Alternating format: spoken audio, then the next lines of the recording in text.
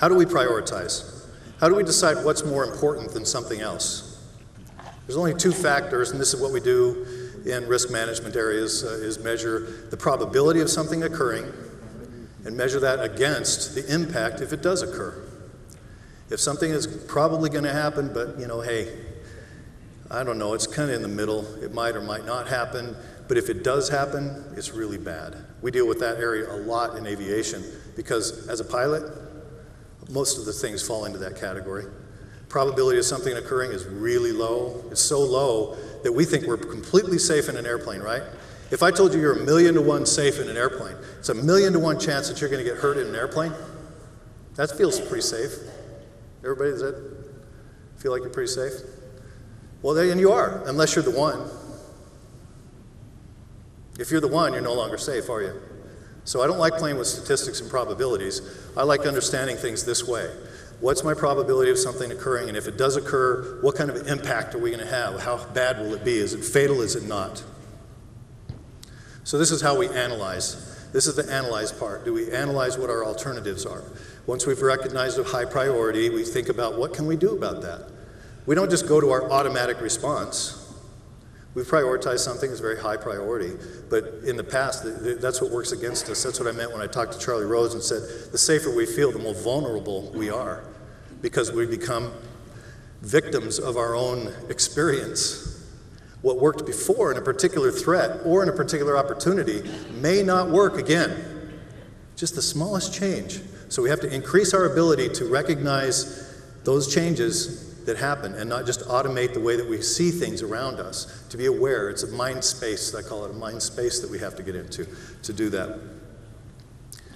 Institutionalized. This is the double-edged sword. This is what gets us, is our experience. What happened in the past, what we did in the past is not necessarily the best response. The things I did in college are probably not the right things to be doing today. Just saying.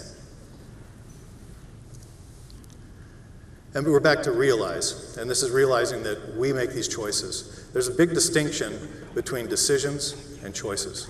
People think it's the same word. It wasn't to me, and if you read the first chapter of my book, you'll understand that.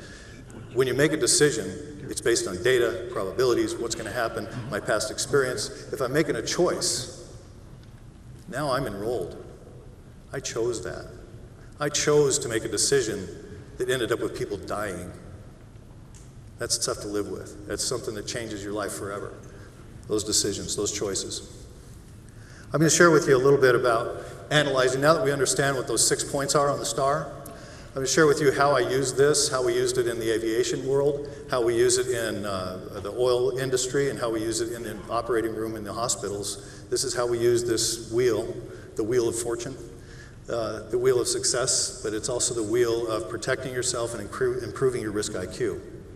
I recommend that you have that card with you, that you think about it. There's 6 questions on the back of that card, and those 6 questions, just taking the time to ask yourself, ask your brain those questions, will improve your risk IQ exponentially. It puts you into a mind space where you can recognize threats around you and hazards around you. You'll be in your environment, you'll be present. You'll be able to easily prioritize those things that you've recognized as threats. You'll be able to analyze them and say, what can I do about this threat that I've just recognized? I've never seen this before, or this combination of threats. And it'll also help you to understand that the institutionalized response and behavior that you typically would do in that threat situation may or may not be the right thing to do. And then it'll help you also to keep your mind open and realize things about the way you're thinking about the way you're thinking. And what that does, has anybody heard the program Super Brain by Dr. Tanzi and Deepak Chopra? It's a group, Dr. Tanzi's on our research team up at Massachusetts General. And this is one of the things that he says is if you look at that card every hour, if you remind yourself that you are not your brain every hour, then it will put you in a totally different place. You'll recognize opportunities you never thought existed. You'll be able to act on those opportunities, and you'll act in a way that's new and different and innovative. So this is all about innovation, and it's all about protecting yourself at the same time because it's the same part of your brain. The challenge is, if we get really good at all 5 of these things, it's wonderful. If we start expressing ourselves in just these top 3 items, we get complacent. This is what the atrophy of vigilance is. This little triangle, when we recognize something, we automatically prioritize it as important or not without thinking about our environment. And then we skip over the analyze, we skip over what alternatives we can do, and we go straight to institutionalized behavior. This is the way we're going to have to respond to it. We get in this triangle. I call it the atrophy of vigilance. The chief pilot at United Airlines calls this RIP. Okay? That's pretty telling. It's funny, I'd been given this lecture for about 3 or 4 months before he got the lecture, and I gave it to him, and that's what he brought up to me, so I have to give J.R. Russell credit for that, RIP. It's the triangle of complacency. What is complacency? That's it.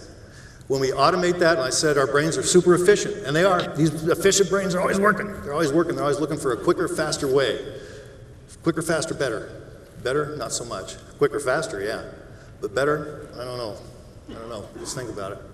Because if all we do is react normally, subconsciously, we disqualify threats. We don't notice the street sign changing from 25 miles an hour to 35 or 35 to 25. We don't see that. We don't see the school crossing sign because it wasn't there before, or because the bus was there that we had the children unloading. We don't see those things because we're stuck in this. And interestingly, this is not just something that we walk out tomorrow and do. If I want to be a weightlifter, I don't start weightlifting today and say, tomorrow I'm going to win the weightlifting championship. I got to build those muscles. I got to exercise this stuff. And your brain, like your 2 little fingers on your hand, have to be exercised. It has to be. It's just another part of your body. And it has to be exercised. That's the purpose of that card, is to ask yourself those 6 questions, no matter where you are, before you do anything. When you get up in the morning, when you go to bed at night, whatever you do, take the time to ask yourself, am I in this space right now? Am I in the right place? Am I making the right decisions? Am I making the right choices? Are the choices I made in the past the right ones?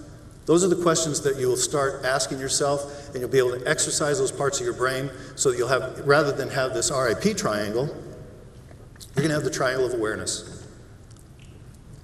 This is self-actualization. This is realization. This is the warm and fuzzy stuff that people always talk about. This is where you become part of your environment, part of your society, contributing to society, being innovative and new, and looking at things in different ways. That's the triangle of awareness. Together, you end up with a nice round circle